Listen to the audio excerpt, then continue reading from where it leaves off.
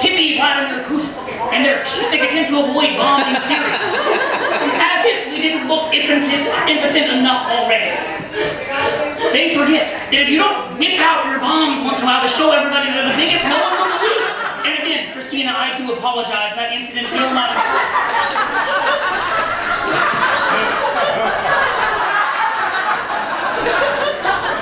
It was unfortunate.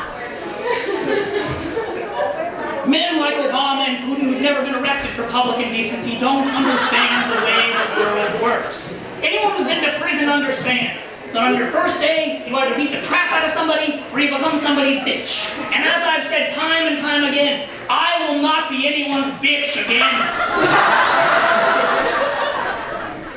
Now that doesn't mean we necessarily have to bomb Syria. I heard they have chemical weapons.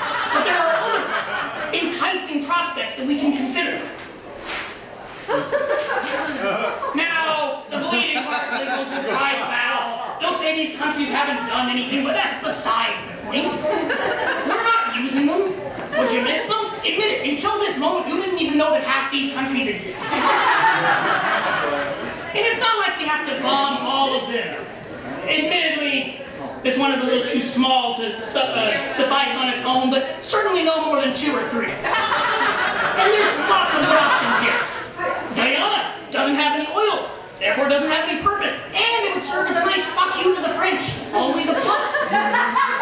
New Zealand, probably the only way we're going to get out of a 12-part Silmarillion film, which will save us money every year. Canada, I think we can all agree that if this country was going to become relevant, it would have done so by now. Bhutan, my personal favorite. Small, non-English speaking, best of all, Buddhist. It's always best to go for the countries that not only can't, but probably won't defend themselves.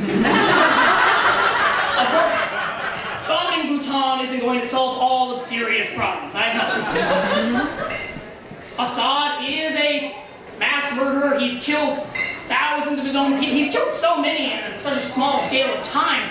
It's actually somewhat surprising that the U.S. isn't the one that installed him in the first place. You can't keep me out. But once again, this is a problem we can work through.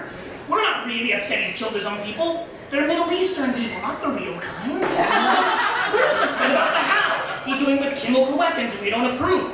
I'm sure we can work this out. He'd love other weapons. We could trade him for nuclear weapons, which we have no problem with. He'd love that. We'd make a healthy profit. Everybody wins. Or failing that, here's an idea. Why don't we just hire him?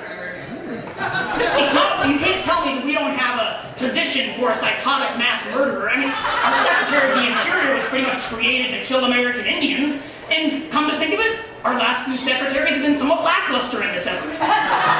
Perfect. Now, once Assad is successfully promoted away from Syria, we will be able to install a potentate to our own liking.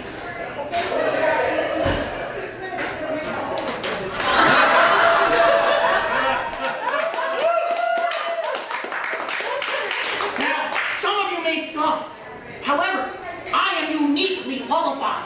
I have experimented with so many chemicals, you are unlikely to find anybody with more expertise. I am the perfect man to take control of that arsenal. And I guarantee you, within 3 years of Blackhart oligarchy, I will not only have Syria functioning efficiently, it will also be English speaking. Or, failing that, I'll at least manage to export epic amounts of oil, which is really the point anyway. Alright.